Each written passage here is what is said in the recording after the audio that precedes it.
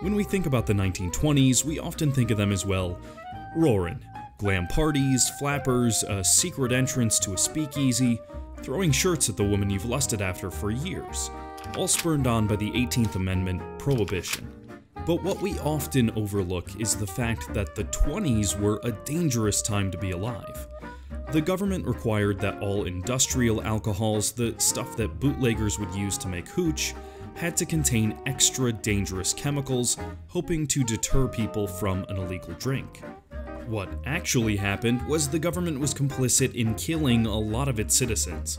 Couple that with the increased deaths from the recently popular automobile, and the mob violence coming from racketeers, and yet a lot of new ways to kick the bucket during this era. Which is why the tale of Iron Mike Malloy, the man who refused to die, is still told to this day. Hi there, I'm Alec Belmore, and you're watching History and Intrigue.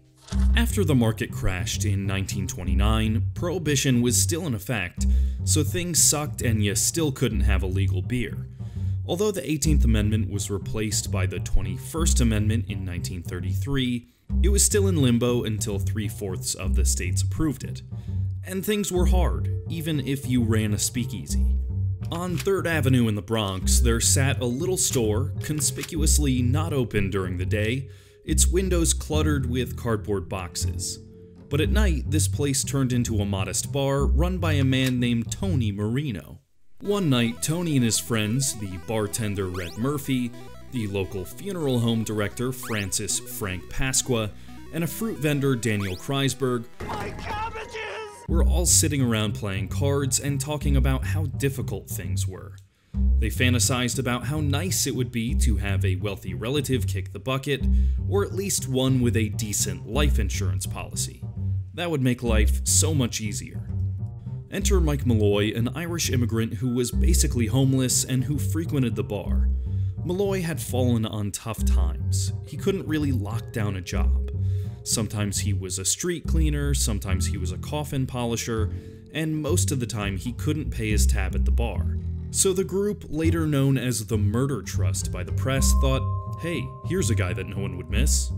They took not one, but 3 life insurance policies out on Malloy with his consent, being extremely trusting and willing to do anything for the guys who aided his alcohol dependency. He didn't see this as an ominous sign of things to come. Marino also gave Malloy an unlimited bar tab in hopes that he would drink himself to an early grave. And it wouldn't be out of the question. Bootlegged alcohol was making people drop left and right. But after 2 weeks of unlimited drinking, Malloy was thriving. He even looked a little healthier. So Marino mixed him a cocktail made with methyl alcohol, which could be extremely poisonous. Malloy downed the drink and asked for another. No effect. Believing his tolerance was too high because of his drinking habits, the Murder Trust tried a different approach. They fed him a sandwich filled with rotten sardines, ground glass, and metal shavings. He survived. He also survived oysters marinated in wood alcohol, which was again very poisonous. So they went back to the drawing board. They got him so drunk that he passed out at the bar, dragged him out into the street on a particularly frigid night, and poured water over him, thinking he would die from exposure during the night. However, the cold had roused the old drunkard, and he managed to find a warm place to dry out for the night. The gang was beginning to feel a little frustrated with this man who simply wouldn't die, so they brought in an additional person to get the job done, a cab driver named Hershey Green. They hired Green to drive over Malloy, who they assured would be passed out in the street at an agreed-upon time. The payout was $150, when the insurance money came through, of course. As promised, they dragged Malloy out into the street after he passed out in the bar one night, and Green hit him with his cab. Game over. Or so they thought. A few weeks later, Malloy stumbled back into the bar. He'd been hit by a car, he said, and had been in the hospital. Now, this is unfortunately where things get grim, so I'll try and speed through this as fast as I can. The Murder Trust was fed up with this Irish superhuman, and in what would be their last and ultimately successful murder attempt, they got him so drunk that he passed out and carried him to a boarding house nearby. In a private room, they attached a rubber hose to the gas valve of a lamp and put it down his throat. He was dead within 5 minutes. They buried Malloy in a pauper's grave a few days after his death.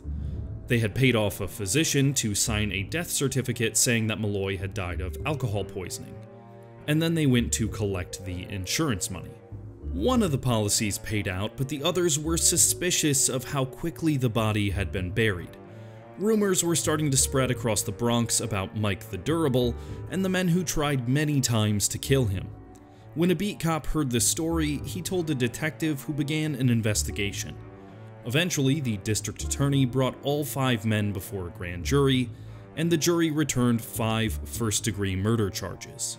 4 out of the 5 men refused to talk, but Green, the cab driver, spilled the beans to have his charge lowered to assault and served a 10-year prison sentence. In June 1934, Tony Marino, Frank Pasqua, Daniel Kreisberg, and Red Murphy were all sent to the electric chair at Sing Sing Prison, bringing a close to the saga of Iron Mike.